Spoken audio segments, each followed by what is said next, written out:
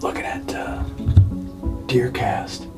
We've got a lot of new features in there, and one of the coolest ones is the wind checker. Just go there, get on the wind checker, check your wind. It'll tell you the current speed.